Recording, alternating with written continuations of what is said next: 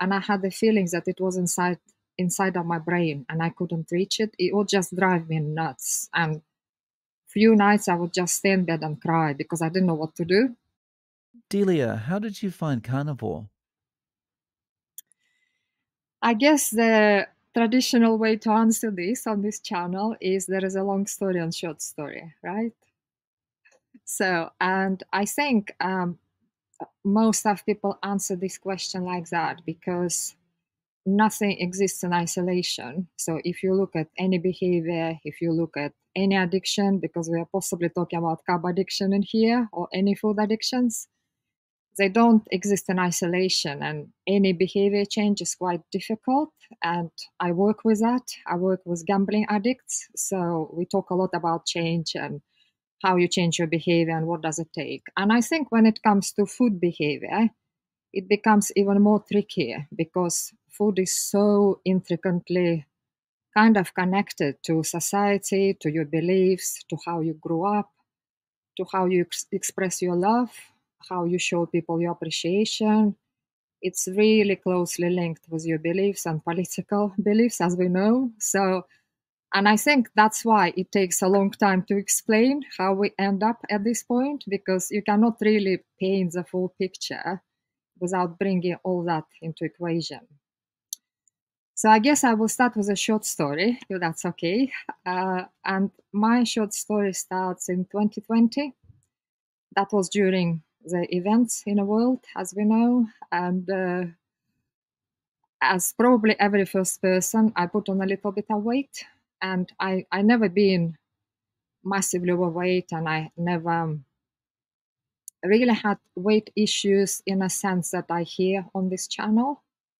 My weight issue would be like putting half a stone because I really feel it. I'm 150, 168 tall, and I'm about 58 kilograms. So any couple of pounds, I would feel it, and I really don't like it. So yeah, half a stone was a big deal for me. And I'm 59 tomorrow, actually. So and I had a long life of trying different things, trying to lose weight, and went through all the traditional things like cutting calories and restricting and all that stuff, which we all tried. And I think at the time I was looking for something which I haven't tried before. And I threw myself onto YouTube and I came across Dr. Jason Fung, who is Canadian nephrologist. He has got his whole school about intermittent fasting, and he works with people who's got diabetes and overweight, and he's got really interesting view on cancer, which I might talk about later. So yeah, I came across Dr. Jason Fung, and he obviously talks about intermittent fasting. And when I started looking into that, I realized that I've been doing this all my life because I never liked eating breakfast. And despite of mainstream things saying breakfast is the most important thing in the world, which came from Kellogg's because they want to sell their whatever rubbish, you know. And my mom always used to say to me, you need to eat breakfast, you need to eat breakfast. And whenever I tried it, when I was younger, I would listen to people, right? So I would try to eat breakfast.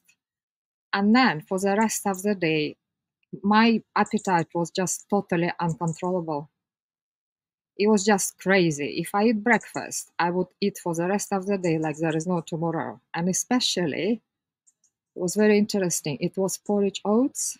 I don't know whether you know what it is. This is very, very English thing.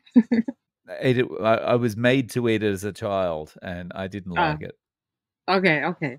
I love this stuff, unfortunately. And with porridge oats, whenever I eat it, it's like I open the bottomless pit, you know? And I would just eat and eat and eat, and nothing satisfies my appetite to the point where my stomach hurts, and I still carry on eating. There's something about porridge oats and me, and I don't measure things. I don't do all that stuff. But I think what happens is probably my insulin shots up very high, and my blood sugar goes sky high, which would explain this madness really with porridge oats. So anyway, going back to the point, the thing with breakfast never worked with me. So I would typically start eating kind of late afternoon and then carry on into the evening. And it was almost like a binge eating pattern. And the reason I didn't like eating during the day, because whatever I had, it would bloat me. I had this issue all my life. Like it would bloat me. I feel really uncomfortable. I feel sleepy, and I didn't like feeling like that during the day. So I would kind of stay hungry and drink lots of coffee, and then start eating, I don't know, 3 or 4, depending on what I'm doing. And then have a big dinner and carry on snacking. That's what I did really all my life. So when I started looking into Jason Fung, I kind of went always with him. So I figured out I'm going to eat within 2 hours, and I was pretty strict with that. So it was like proper intermittent fasting. I would eat to satiety, and then I would just stop and no snacking. And I can't remember how I arrived to that point, but somewhere along the journey, I also decided to stop eating wheat and sugar. And for the life out of me, I can't remember what happened in there, but that's what I started doing, right? So I go like all guns blazing, intermittent fasting, no wheat, no sugar, and I always been kind of health conscious. I never been a junk food eater, but I would have my moments, like like I like potatoes, I like rice, I like baking, I love cooking. So I did have some stuff which upset me with hindsight. So yeah, no wheat, no sugar, cold turkey, intermittent fasting. And the first 2 weeks, I thought I'm going to die. I had, I was totally obsessed with food. I couldn't switch off. I couldn't focus on my work. I was constantly miserable. My stomach was grumbling. And I thought, this is torture. This is not life. I can't do this, right? But something funny happened. After 2 weeks, I realized that my eczema is gone. And eczema is something which I will probably spend the next few minutes talking about because it has been an issue all my life. So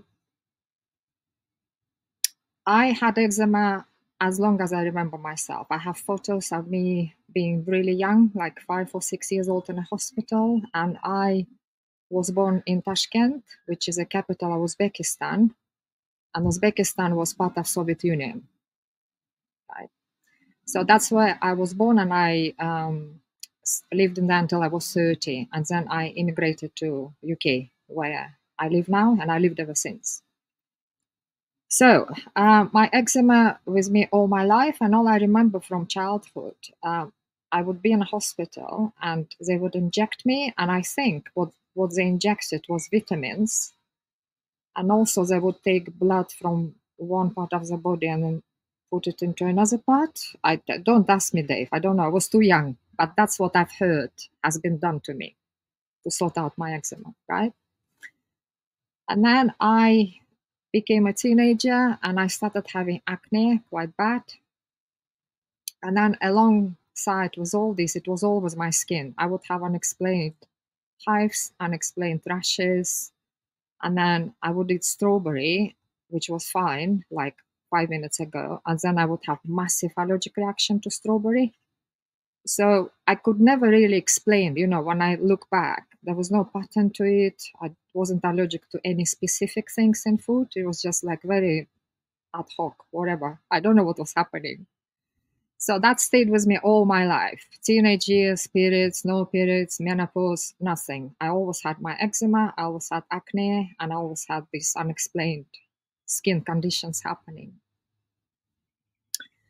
And then with eczema, I think it was pretty damaging on many levels because I always cared about the way I look. I got kind of vanity stricken me. It's important to me, so I always watch my weight. I like to look good, and I think especially when you get older, the way you look reflects how healthy you are. Because I think unless you resort to surgical procedures and stuff, and I'm not talking about that, I'm talking about natural kind of process of aging. I think the older you become, it almost becomes less about vanity, but more about your state of health. It's state of your skin, it's state of your hair, it's your teeth, and not that what kind of makes people attractive or not attractive. So yeah. Anyway, so And my eczema had quite a damaging effect on my self-esteem because I was quite vain and I like to look good. So, and the reason for that is because it moved. It would kind of plant itself on one part of my body and then it moved somewhere else. And at times I had it like below my waist, which is not very socially acceptable place to scratch. And then I would have it in my armpit. Again, it's a little bit tricky to scratch if you're in a supermarket, you know. And then I remember at one point I had it on my back and I was running a group, I was at work, and I just kept scratching it and scratching it. And then the guy said to me, "Are you okay, Delia?" And I said, "Oh, I just need a bath." So I just laughed it off because I couldn't tell them I've got eczema, you know? And then I remember at one point I had it around my neck, and I used to work with ex-military personnel, and they're quite crude in their jokes. So obviously there were all sorts of jokes made. So I ended up wearing scarf to cover all that up, so people don't comment on it. And then my last sighting was in my left ear, and it was really miserable because it would get super itchy at night, and it was somewhere inside, and I had the feeling that it was inside of my brain, and I couldn't reach it. It would just drive me nuts, and few nights I would just stay in bed and cry because I didn't know what to do. And then it would start oozing, and the oozing stuff kind of smelled really yucky, so I would stay away from people. So there's all sorts of limitations imposed on me throughout my life with eczema. And since I came to Britain, I've been under dermatologist for many years, so I had it all. Whatever is available in the West, steroid creams, medicated tapes. At one stage, I was put on birth control pills for my acne. And within 2 weeks, I put on about 8 pounds. It was crazy. I couldn't stop eating. So I stopped it. I thought I'm never going to take birth control pills.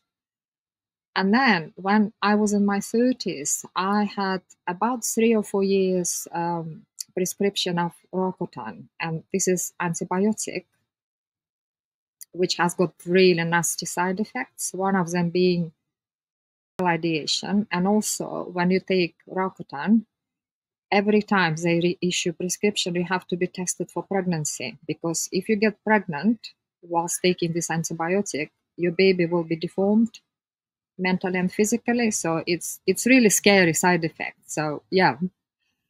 And also coupled with the fact that it was antibiotic, which is not good for your gut, it just wipes it out for years and years and years. So I was put on that medication for about 3 or 4 years. And looking back now, I feel really angry about it because I just think it went against all common sense and medical advice. And I don't know, you don't keep people healthy on antibiotics for 3 years, do you? So yeah, there's all sorts. And then at one point, I actually had eczema in here, like in creases, and I couldn't open my hand because if I open it, it will start crack and bleeding. So I kind of spent a few months walking around like that. And again, there was lots of comments and people say, "What have you got in your hand?" Anyway, so yeah, it was quite restricting to live with that. So going back to February 2020, I stopped eating wheat and sugar, I intermittent fast, and 2 weeks later, I realized that my eczema is gone. And I just couldn't get over it. And I thought, I sleep really well. It's not itching, it's not oozing. I didn't use my steroid cream, so it's got to be something with wheat and sugar. So, and despite I'm feeling so miserable, because I didn't have eczema for the first time in my life, it was really liberating. It was just this amazing feeling when you live with disability all your life, and then suddenly it's gone. You don't have to worry about your prescription. You don't have to worry about what if you forget when you go on holiday. It becomes a really miserable thing if you forget your stuff. Can you get close to people because it's oozy again? And sometimes I would lose hearing as well on this side. So it was really, really limiting. So, and it was all gone, Dave, in 2 weeks. And I'm like, and I think I went through such a mixture of emotions. I felt free. I felt like I'm not a slave anymore. I felt angry about establishment. I felt lied to because I asked many, many doctors, is there something in my lifestyle? Can I be doing something? And the answer was always resounding no. And then actually, fairly recently, I was looking at the stuff about eczema on YouTube, and I came across this woman. I think she was some sort of healthcare professional. She had this presentation about eczema, and she was on and on and on about pharma, about what drugs you need to use, and saying that diet really is not that important. It's all about pharmacological. So I lasted for 10 minutes, right? And then I've written her a comment, and I said, this is my story. I briefly told you what I've done and how it disappeared within 2 weeks, and how I'm absolutely sure it was wheat because I experimented. I brought wheat back in, my eczema came back, I took it out. So I've done it 3 times. So I was absolutely sure that it's wheat. So I write all this to her, and then I say to her, please don't tell people that diet is not important because it's disempowering and misleading. And you know what she said to me, Dave? She said, eczema is multifactorial.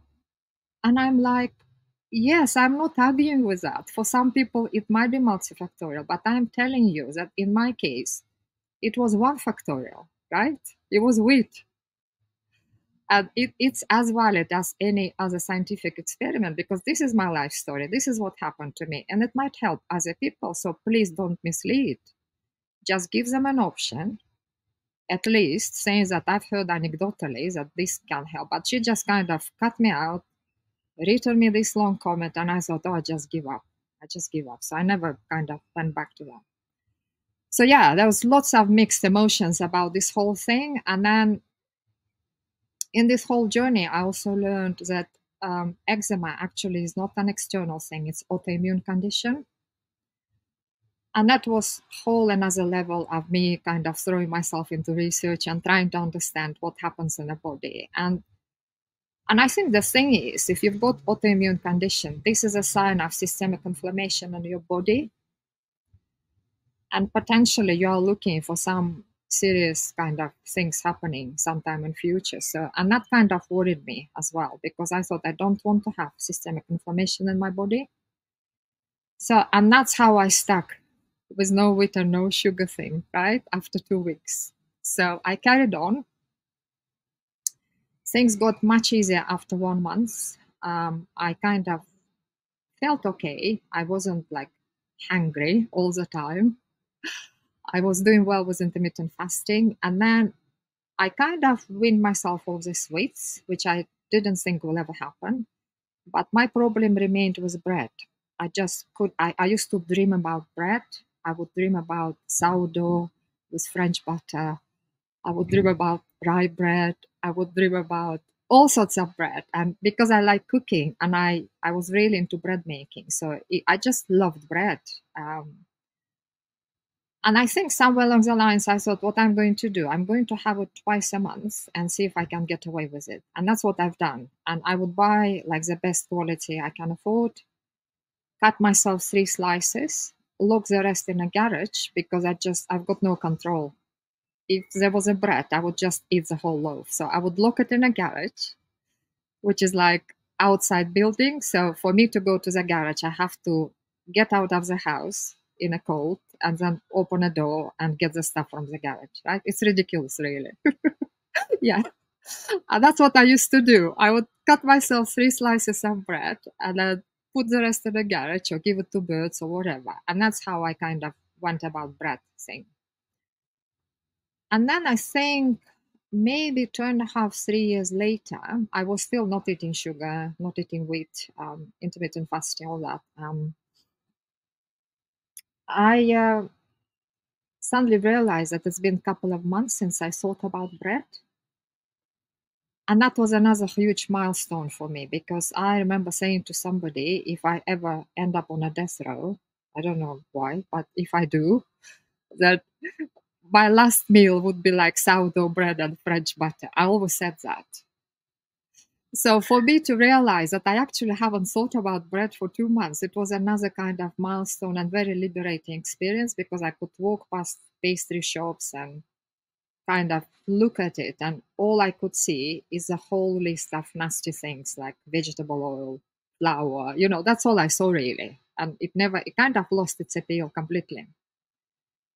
So that was a story with the bread. And then I think I got pretty relaxed with carbs as the time went by. And I wasn't eating junk. I was eating like rice and potato and sweet potato, stuff like that. So I kind of started having it almost on a daily basis. And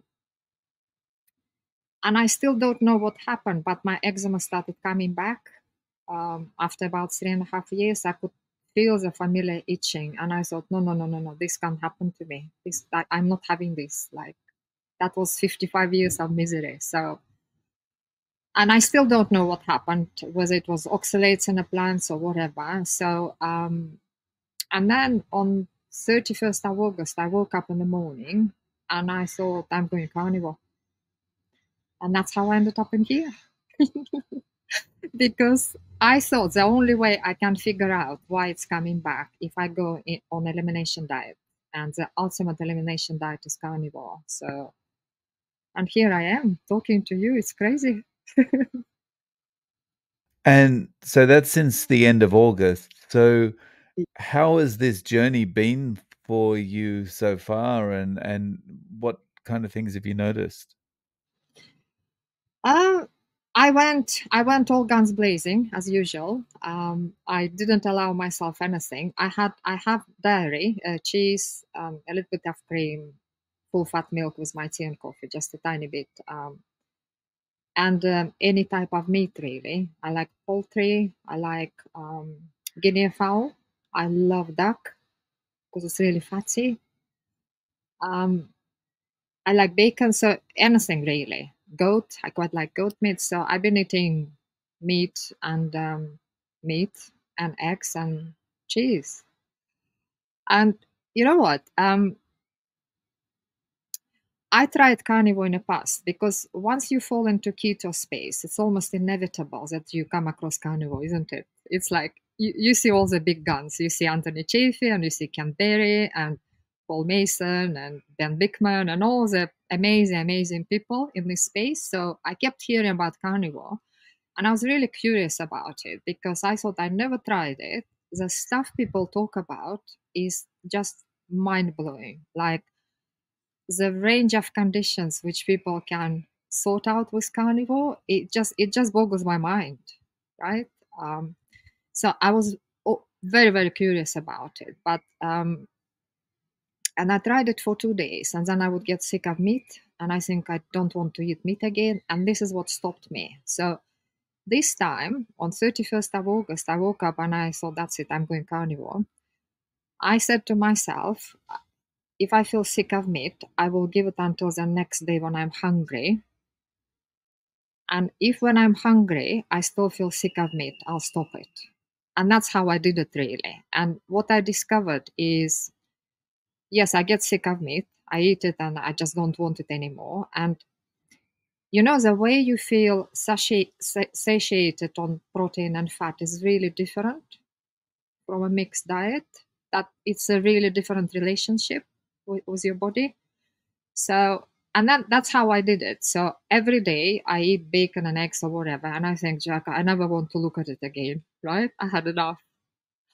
And then next day I give it I lately been eating more or less once a day. So by the time the 20 hours or whatever hours passed, I think actually I can eat some more bacon and eggs. So that's how I've been doing it, one day at a time. And I do miss variety because I loved cooking, and cooking was such a big part of my life. I knew how to cook by the age of 7, and cooking is all about, all that stuff in my country, in Uzbekistan. It's all around food. Uh, Everything is around food. Like any celebration, if you are feeling great, you eat. If you are not feeling great, you eat. Somebody died, you eat. It's everything is around like food and stuff. So that was really difficult. And with that, I was also used to variety. So, and I thought if I fail at this, it would be because of lack of variety. So I started looking on YouTube and I found a couple of recipes which kind of scratched that itch a little bit. So I figured out how to do different things and it still still stay carnivore. So that kind of helped me. And another thing, the reason I'm still here, it's because I made this appointment with you, that I knew in the back of my mind that I'll really struggle, because when I contacted you, I was like 7 days into carnivore. And I remember thinking, there's no way I can go on with it. I don't want to look at meat again. I want my crunch. I want my this. I want my that. I can't do this.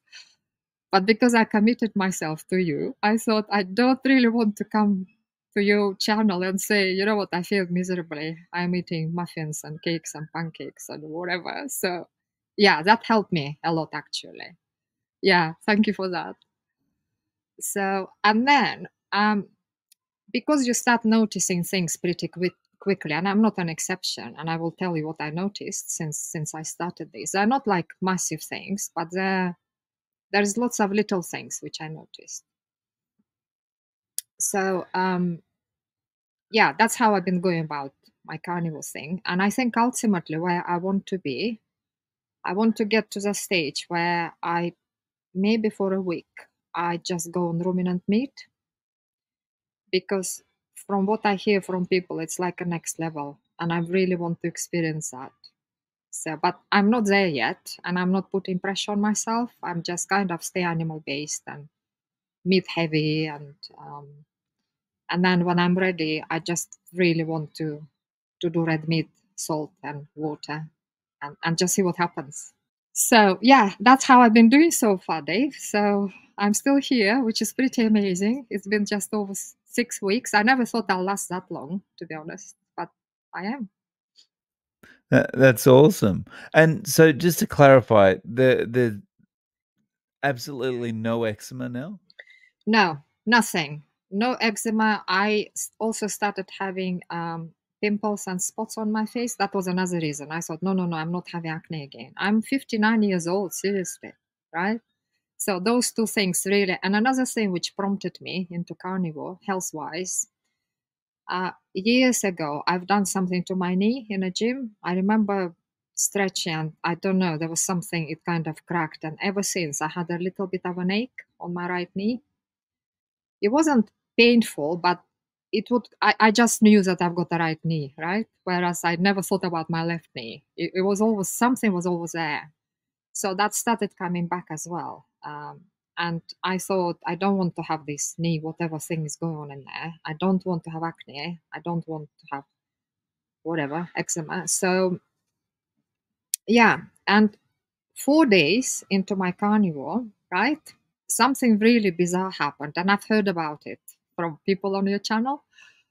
I had this crazy splurge of energy, because I usually am like, I'm not an early person. I struggle to get up early, and I just feel resentful if I have to get up early. But I was up like at 6 o'clock, and I wasn't just up because I wanted to use a bathroom or whatever. I was properly up. I wanted to get out of the bed. I wanted to get going. And I thought, God, this is crazy. I need to get out of the bed because I can't stay in a bed.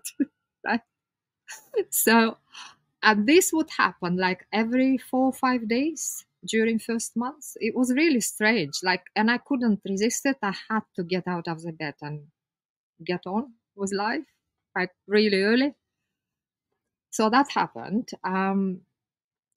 And then also another thing which I noticed, I always thought that after you have a meal, you have to be bloated.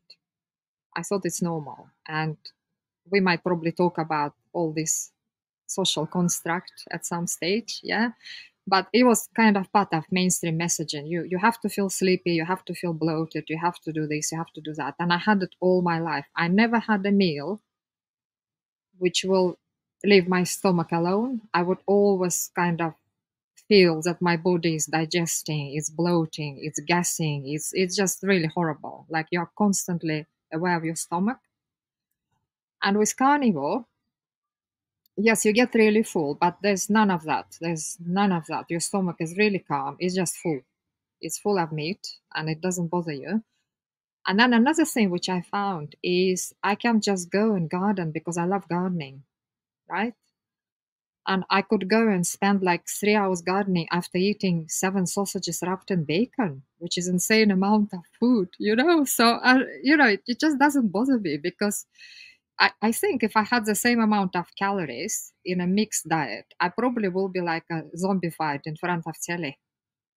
I'm pretty sure I'll have no energy. I would just want to binge on Netflix and just do nothing. But when you eat proteins and fats, your body responds really differently to that. It's almost like it gets recharged and you are ready to go. Whereas if you eat mixed diet, it just messes you up and you just want to sleep or you want to go to the bathroom or you're farting all day long. Yeah. It's It just, yeah, it's a killer, right? And, yeah, like, productivity-wise, I mean, you eat a mixed diet at towards the end of the day, and it's just you're wrecked for the rest of the day, right? totally, totally. You've got no brain power, you've got no physical power. You just want to be a zombie. It's crazy, really, you know. And the thing is, everybody say it's normal. This is what really gets me about this whole mainstream messaging. Like everything is normal. Being sick is normal. They tell you we've got special funeral plan if you are over 55, and I think, what is it about the age of 55 that you need to start thinking about funeral? I don't understand it, right? So what is it about women who are post menopause? Why do they need incontinence pads? You see it constantly on the telly, and you think the message behind all this is that once you pass certain age, you become decrepit and old and incontinent, and you need to think about your funeral. And I think this is just so wrong because 55 is young. Like in here in England, in Scotland, you get free bus pass if you are 60 and over. And I find it quite insulting because I'm like 1 year from 60 and I don't want a free bus pass because I want to work until I die. I want to be productive. I want to drive my own Yeah. car. I think I'll be the same. Like when, my parents used to live in this kind of resort style retirement village, right? And once you get to 50 years old, you qualify to move into this retirement village. And it was like every time I went to visit them, my dad was like, "You're going to qualify to move in here soon." And it's like, I don't want to qualify. I don't want to qualify. Yeah, exactly. And I think like we are supposed to live until 120, right? People say, right? So if you think that if you are going to live until 120, when you are 50, you're not even halfway through your life. Why are you talking about funeral to me? It just infuriates me, like, and I think alongside with pharma trying to get us hooked early, so you stay customer for life, like a good drug dealer would do, right? And a food industry selling us junk and kind of brainwashing us and making us brain dead, you also get all these messages almost on subconscious level. Like think about your funeral if you are over 55. And I think, are you all kind of talking together to each other? Do you all sleep in the same bed? Do you like have meetings and decide how to brainwash the population and how to kind of plant this idea that you have to become our customer if you are like over 35? You have to take drugs and you have to become on the receiving end of this pharmaceutical cascade where you prescribe one drug and then it's got side effects and you need another drug for that side effects, and that's how you get hooked and you've got you for life and you make Yeah. lots of money. Well, so this is my take on it, and I'd love to know your feedback on this. So, when I was growing up, I never thought this about the medical industry or the pharmaceutical industry. Never thought anything bad. Like obviously they're a business to make money, but they're coming up with the drugs. 100%. Like there's no you know bad intent behind anything at all. They see a problem and they want to solve it, right? They're actively looking for a cancer cure, they're actively looking for a cure for AIDS, all that kind of thing when I was growing up. But now when being almost 50, um I kind of look at the industries that I've worked in, Mm, and I kind of think the industries that I've worked in, they all have moved to a model which is, basically software industries, training, that kind of thing. They all moved to this model of, if we sell the software once, that's nice. We make some money and we didn't have any overhead anyway, right? Mm. But if we lock people into a monthly fee, then we've got a customer for life Yeah. and we make a lot more money that way. And a good example of this is the way Adobe sells their products now, right? And when you look at in like just normal businesses operate like that, and then you go, well, it makes sense that big pharma would want to lock us in this way, and the medical profession would want to lock us in this way. Yeah, I'm similar to you because my interactions with healthcare system, I try to stay away, and that's one of the reasons I'm on Carnivore, because I'm absolutely Mm. determined not to be a receiver of whatever goods they're offering, right? But yeah, I think about it quite often, and I think all my interactions with the healthcare system, and when my son was growing up, obviously we had to go to doctors, they were all well-meaning people. I've got no doubt about it, right?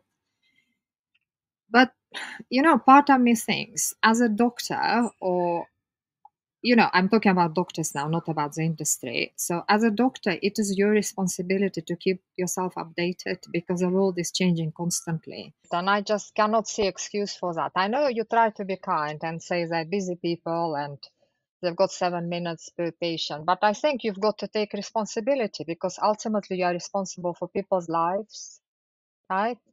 And it's your responsibility to stay updated. So I kind of don't buy into that. And in a sense of industry, again, you want to be nice to people and say, or maybe they don't know. But again, I don't buy that, Dave. I really don't, because you only have to go outside and look how people look these days. Most of people look unwell, right? What more evidence do you need? Even if you haven't got time to go to PubMed and look into scientific papers and whatever, just go outside and look at the state of people. It's really horrible. Like, it's not very often you see a person who looks healthy nowadays. I don't know, you live in Japan, but it's certainly the case in England, you know. So yeah, I don't buy it. I think it's yeah, there is definitely deliberate element in all this. It's a business model. They just money driven, and that is a really scary thing, actually, because it's almost like if you get in the way of this huge machine, that's it. Unless you've got willpower and motivation or good people around you to show you other way, you're just become victim of this Mm. thing. And I see it at work, Dave. I've been in mental health for nearly 24 years now, and it's really painful. And I also see what's happening to my family members, because I grew up in kind of third world country, and we ate what was in season. It was kind of healthy, much healthier than Western diet. Yeah, and I never heard of dementia until I came to England. I was nearly 30. I never knew about the condition. I never seen anybody with cancer when I was growing up, and then I came to England and I saw a load of it. And now what's happening? I recently went to Tashkent in summer, and it became super beautiful. It's stunning city. It's not what I remember. It's not how I left it, because I haven't been in 25 years. So it was the first time I went. It's stunningly beautiful city. But also with all that, there is such a influx of fast food, and some of people who are close to me, it really hurt. It really hurts, because they're so poorly and they're so in the middle of this system. So I've got it all around me. I see it at my work every day. I see it people who are close to me, and it's really painful to watch that. And I don't want to become like that, Dave. And I think this is probably one of my biggest motivations to stay carnivore. because it feels like on Carnivore, it feels like it's almost feels like I'm in harmony with my body. That's the only way I can describe it, because it doesn't give me any signals Mm. like bloating or gas or eczema. I don't have any signals from my body that something is not right, you know? Yeah. I guess it gives you a feeling of control as well, right? Yeah, totally, totally. And I think I guess a bigger picture in all this is that I feel that lots of things are based on fear mongering and fear narrative, and I absolutely detest that because I grew up in communist country, right? So I grew up during Soviet Union, and you know what Soviet Union was like. It was all fear-based narrative. You couldn't travel, and if you did dare to travel, you would be scrutinized by certain authorities in Soviet Union. And yeah, there's lots and lots of restrictions like that, and it was all based on fear. And then I see it again. I've seen it in 2020, in the events of 2020. What was all that about, Dave? That was fear-based narrative, wasn't it? Right? And pushing pharma propaganda, of course. And I think diet is the same. It's all based on fear. Your cholesterol will go high, your kidneys will fail. Drink 8 glasses of water. You need fiber. And the fiber thing, actually, that's actually worth conversation. I think it took me such a long time to get to carnivore because I was holding on to the fiber thing, right? I dealt with wheat, I dealt with sugar, but because I grew up in a very hot country, it gets very hot in Uzbekistan in summer, and we've got the most amazing produce. It's like legendary peaches and melons and watermelons and tomatoes, right?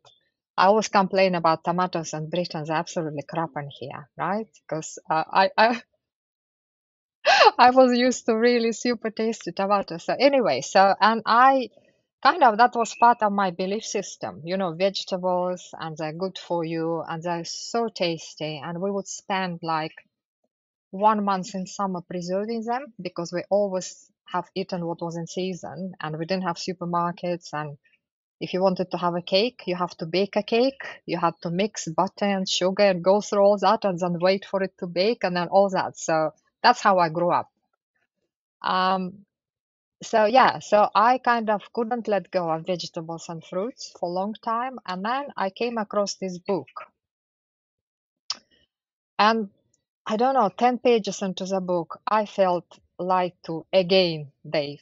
That was kind of a story of my life since 2020. Every time I go into something, I feel I've been lied to. Like, and where does it end? It's like I believed in so many fairy tales, and I've got no fairy tales left anymore. And the last fairy tale was about fiber, right? So I came across this book. It's called Fiber Menace, and I've heard from this book from Sally Norton, who talks about oxalates and stuff. And 10 pages into the book, I thought, oh my God, oh my God, oh my God, I feel like I've been lied to. And I never realized that bloating, which is so normalized everywhere, can lead to really serious consequences. And the guy, he talks about analogy. He says, imagine a balloon. And if you constantly pump air into the balloon, what's going to happen to that? It's going to get damaged. And that's exactly what happens in your GI tract if you are bloated constantly. So that can lead to diverticulitis, ulcers, and ultimately to cancer, And I thought, oh my God, oh my God. I just sat there and I had to put the book down and think, I feel lied to. I feel so pissed off, because I kind of held on to that fiber thing. It was like last resort in all these stories. So yeah, and I think that probably was the final nail in the coffin. And then there was another nail in a coffin, which was about water. The 8 glasses of water story. Yeah, that's another fairy tale because apparently, it's 7.5 glasses actually. It's not 8. So we're supposed to have 7.5 glasses of liquid, and that includes all the food you eat throughout the day. So by the time most people finish eating, they only need 2 or 3 glasses of water. So 8 glasses can be quite damaging because, again, contrary to mainstream message about the color of your urine, they say if it is a light color, it's okay. What the guy says that if it is a light color, it's actually not okay. It's a sign that you are washing out the nutrients and minerals out of your body because it needs to be a little bit darker, not like straw color. Yeah. Yeah, and I thought, right, this is definitely last nail in the coffin of a mainstream, right? I don't buy into anything you guys say anymore, right? So yeah, and that kind of contributed. That was like a last little pieces of the jigsaw how I ended up on Carnivore, really. Right. So where does this go for you now? You plan to stay with Carnivore going forward?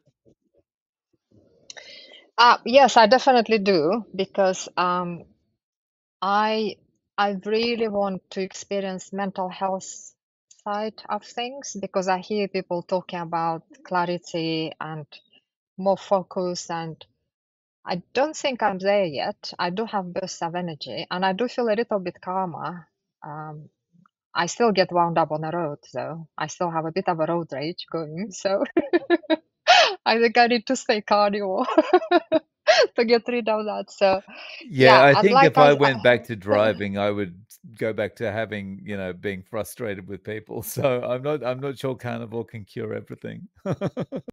okay. So I can cross it off my list then.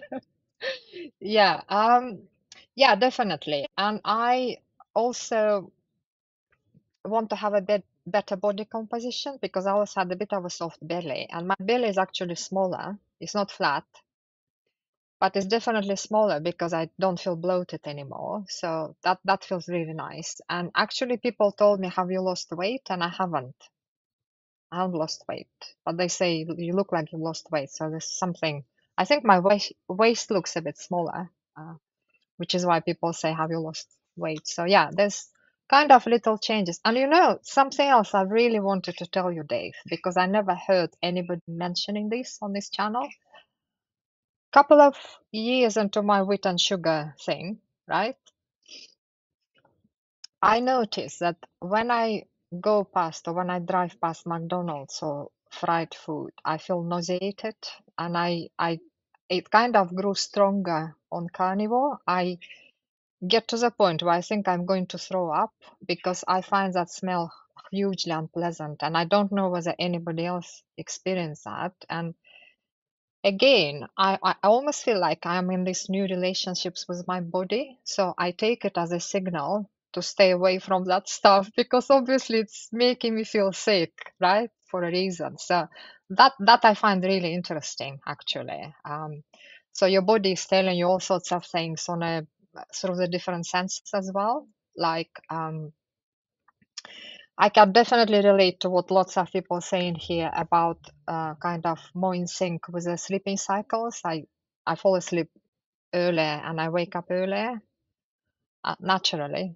So I don't like make an effort. I just feel sleepy about 10:30, 11, and then I wake up earlier than I used to. So yeah, that's something quite noticeable. And I looked into that and I've heard somebody explaining that if you eat ancestrally appropriate diet, your body syncs with the nature. And I thought that makes a lot of sense to me. So that means that my body is happy with whatever I'm putting inside it. So it kind of wants, to go back to natural kind of flow of things. So yeah, it's really interesting, the changes I'm observing. So yeah. Yeah, that's very nice. So how you mentioned your son. What does your son think about your way of eating? Oh, he doesn't care.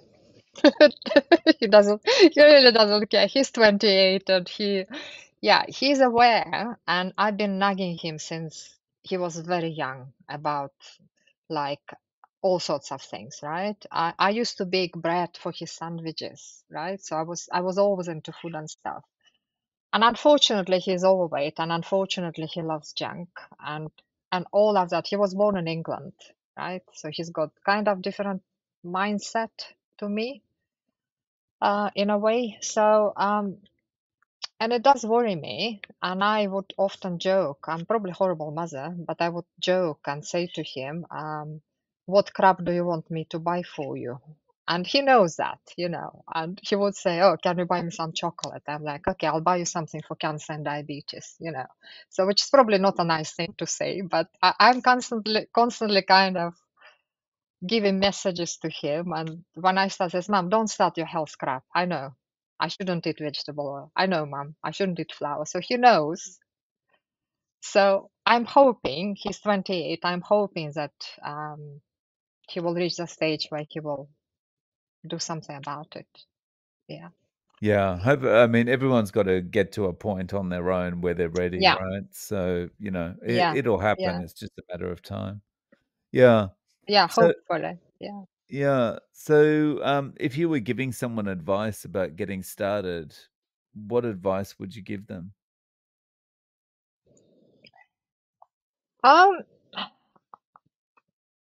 I think I would, well, the way I went about it, it was really important for me to understand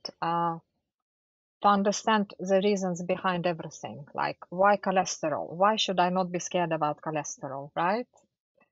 Why should I be not scared about not eating fiber? Because we are so brainwashed. And in fact, those are questions I've been faced with because I haven't told many people. But those people who know, one of the first question was, are you not worried about your cholesterol?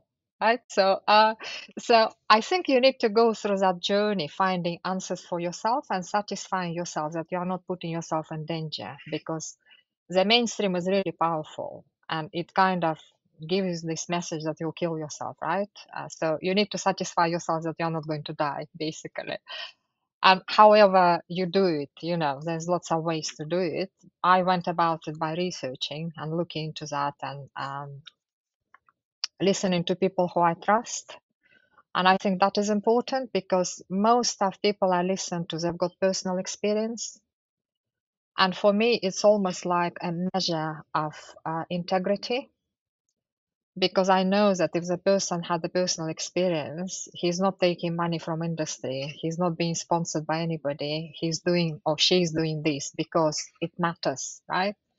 So that's how I went about it. But I guess people are different, and I hear people on this channel talking about doing this because they've got serious health issue, um, and there was no other options. That wasn't my case. So I guess it depends what situation you are in, really. For me, it was a lot about curiosity and not wanting to be what I see around me, really, and little niggles as well, like sleeping better, and I also always want to know, can I be better version of myself? That's an ultimate drive, really, for me. Can I do better in productivity? Can I feel more purposeful? Can I feel more energy? Can I be more joyful? And can I be more of myself, basically? I think that's what I find so interesting about Carnivore. So, Delia, is there any way people can reach out to you? Do you have any social media or anything like that? I have got a channel, but it's in Russian. So I kind of put a pause on it because all the stuff I'm interested in, which is all the stuff we talked about, I think it will probably gain more traction in the West, not with Russian speaking countries. That's what I found. So it's in a pipeline, but at the moment, no. But feel free to give my email address to people. I don't mind at all. Yeah. No worries. So I'll put your email in the show notes. Delia, thank you for coming on and sharing your story. I really appreciate your time, and I hope everything goes smoothly going forward. Thank you so much, Dave. It's been a pleasure. Thank you.